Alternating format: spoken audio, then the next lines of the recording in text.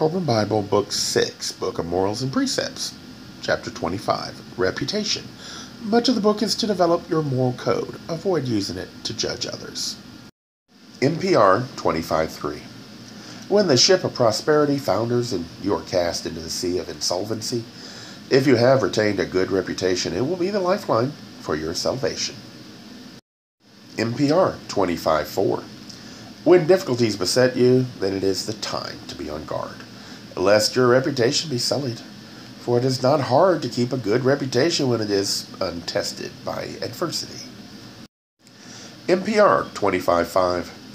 The reputation of a man untried by misfortune is like the skill of a runner who has never entered a race. It is like unseasoned timber or unburnt clay. NPR 25:11.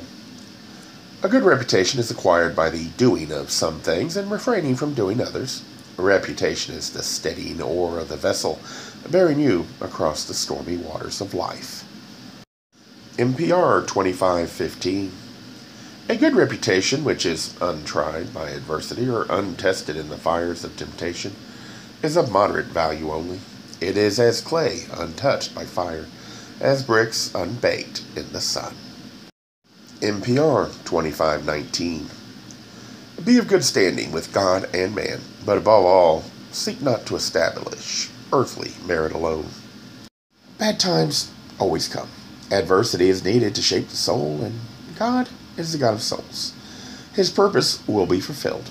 Often during times of peace, few see value in denying themselves, thinking there is enough for all. Then, when things turn bad, they will refuse to see it was their arrogance in taking everything and violating the needs of others that led to the suffering they are now enduring. Few, seeing them, will have sympathy. In fact, they likely will enjoy, as you are forced to do what you forced them to do so many times. Will you then find humility? Only when you need it will you find a moral code of value.